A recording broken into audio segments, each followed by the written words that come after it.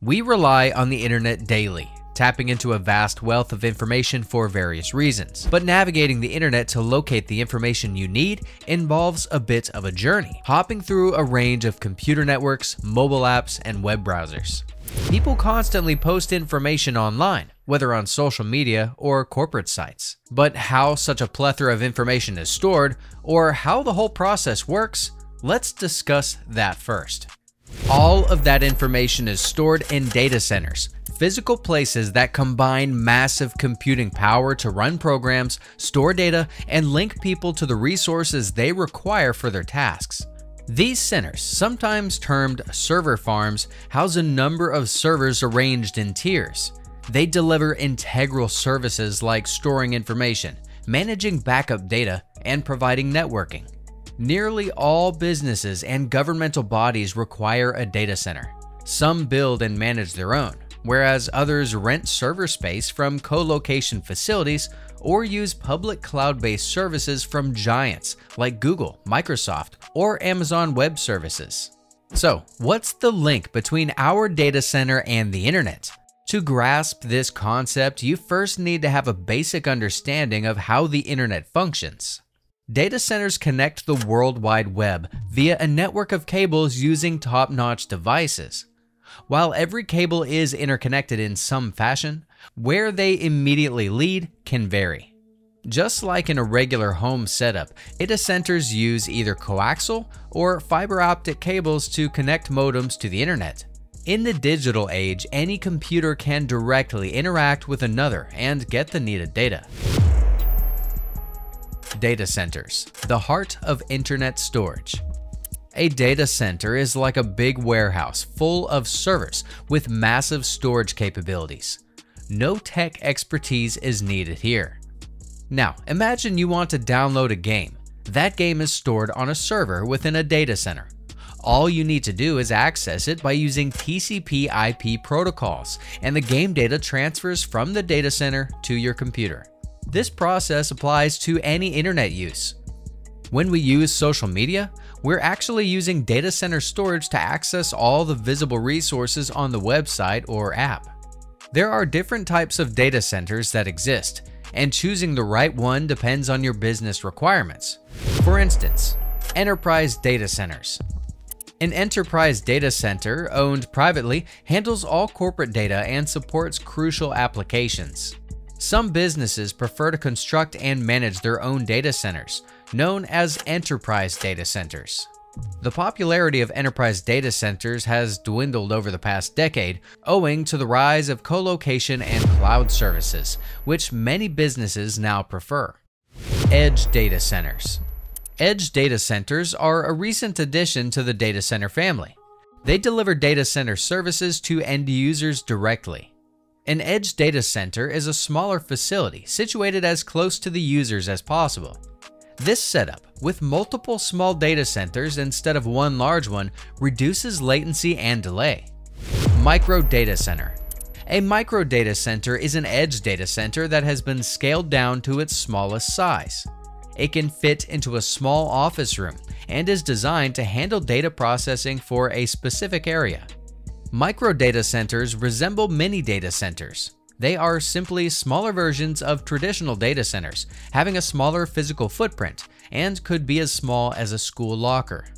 Cloud data center. Cloud data centers are typically used to provide cloud services such as Amazon Web Services, AWS, Microsoft, Azure, IBM Cloud, or other public cloud providers. Data center security. Data centers are integral to businesses as they store critical information, applications, and services used every day. So companies need to protect these centers with adequate security measures. Failing to do so can lead to a harmful data breach where a sensitive company, or even worse, customer data can be leaked or stolen. Such breaches can greatly blow the company's finances and trustworthiness. Data centers demand top-notch security to protect their sensitive and large equipment. This includes both tangible and electronic security measures.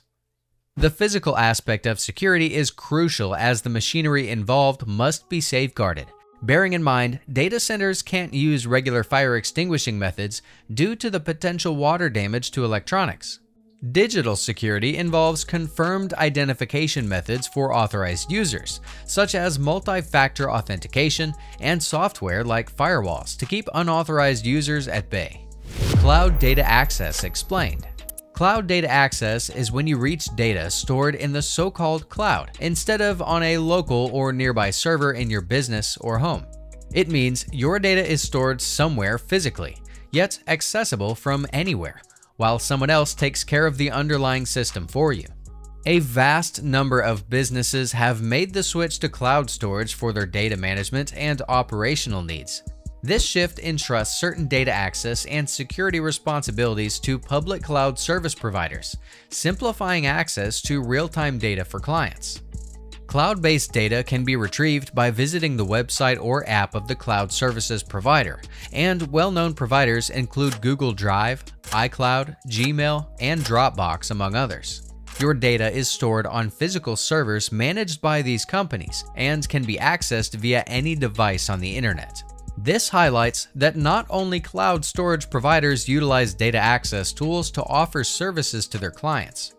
Businesses with clients accessing their cloud can meet their needs swiftly. Clients just need to input their login credentials, after which they can view their saved content or data. It's crucial to remember that a data user should only be able to view the data they're authorized to access in a cloud data store, not all of it. This is where cloud access control enters the picture. Take Netflix as an example, a leading force in video streaming services. When you log into your Netflix account in the US, you'll only see movies and TV series from the US catalog. But if you log in from abroad, you'll see titles from their local catalog. Data protection. A large number of companies have already moved their data handling and operations to the cloud. This means that the responsibility for some parts of their data accessibility and protection now rests with the providers of public cloud services. Plus, it provides clients with an easier way to instantly access their data.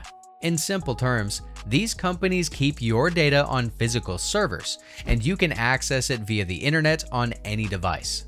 So, it's clear that data access tools are used by more than just cloud storage providers to offer client services. The world of cloud computing and data storage is continuously evolving, with new technologies being introduced daily. So, do you think a time will come when physical data centers become obsolete as more companies switch to virtualization methods? Let us know in the comments below.